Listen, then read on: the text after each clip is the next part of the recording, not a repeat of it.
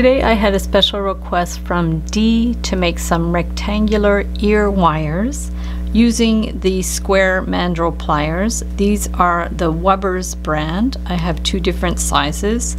For the samples, I'm going to use 20 gauge tarnish resistant brass. You can use any 20 gauge half hard wire that is hypoallergenic. I also like to use Argentian silver for my ear wires. So I have two pieces of wire that are about 6 inches long. I'm going to cut the ends flush with my flush cutters and take my small round pliers to make a loop. So we're just going to take that, make one loop, and then the hack I like to use to make earrings the same size, put the two wires together. Then we could get our square mandrel pliers and just hold this snugly and push with your thumb to make a sharp bend. And then we're going to take this, and depending on how wide you want them, we're going to hold them together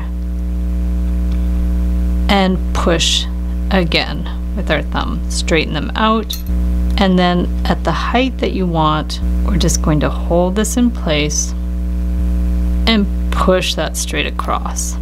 Hold that where we're going to want the bend to be and just bend it up on a bit of an angle. Now we're going to separate them, and you can take this here and just rotate it a half turn. Keep in mind you can hammer these as well to make them stiffer. You can do less of an angle if you want. Clip the end. So now you can file the end or use this reamer, stick the end, and then you rotate it around to soften it up. If it's not stiff enough, you can hammer it, and then you're just going to be able to stick that through the ear, and then it's going to close like that.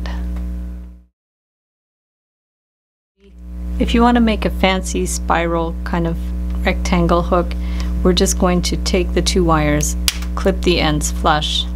We'll take our mandrel pliers, and we're just going to hold this and bend it across.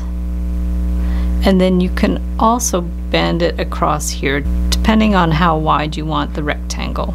So then we're going to just smooth it down. Decide how long you want them. You can make them quite long if you like, and then bend that one across. Push it down with your thumb and up. Again, push it with your thumb. At around this position, we're just going to take the wire, bend it across, give it a good push with your thumb. Now we want this area to be smaller, so we're going to rotate those, hold it in there, and push it down. Again, push it right down there. And then we can make another bend around this position, push it,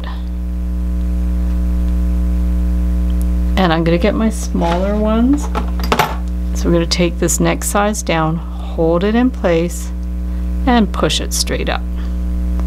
Let's push it straight up there. Again, where you want the next bend, hold it in place, give it a push, and then I'm going to lift this, rotate it to the smaller one, hold it, and bend it down. Straight down. And then here, we're going to bend it around here. Just wiggle them around a bit to separate. If you find they get too tangled up, once you've done that initial bend, separate them and do the rest separately. I want a smaller square, so I'm going to get my tweezer nose pliers, and I'm going to take this and bend it up, give it a good push,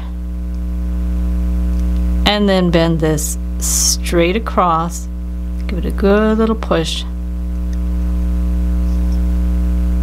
so it makes a small square. Clip that wire, get our flat pliers, push them all in place. You can use the reamer to soften the end.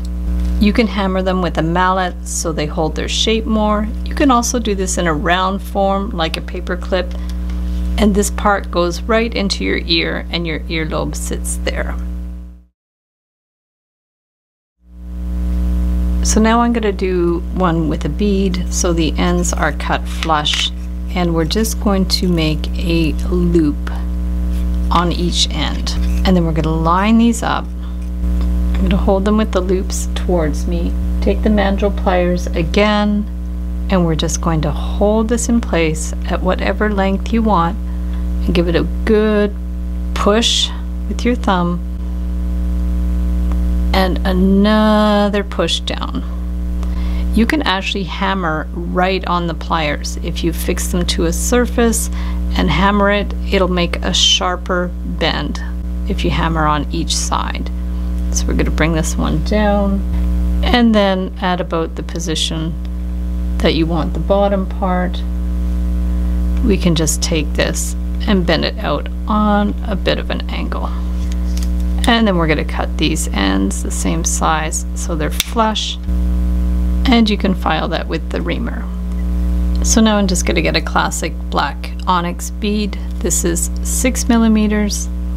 Cut this to about 3/8 to 1/2 inch. Take your round nose pliers, push this back and around. Hook the bead onto the earring hook and close it up, and there you have your beautiful rectangular earring hooks with the dangling beads. So thanks so much for watching the video. Give it a big thumbs up if you liked it. Be sure to subscribe to my channel for lots more wire art and jewelry making videos. And if you'd like to share photos of your wire art and jewelry, be sure to join the Wire Makers Club on Facebook. And if you'd like to check out my work on Etsy, my husband and I specialize in custom wedding cake toppers and funky jewelry. I also have a mailing list, so if you'd like to sign up below, I'll send you my Wire Art Essentials ebook. So thanks again for watching, and we'll see you the next time.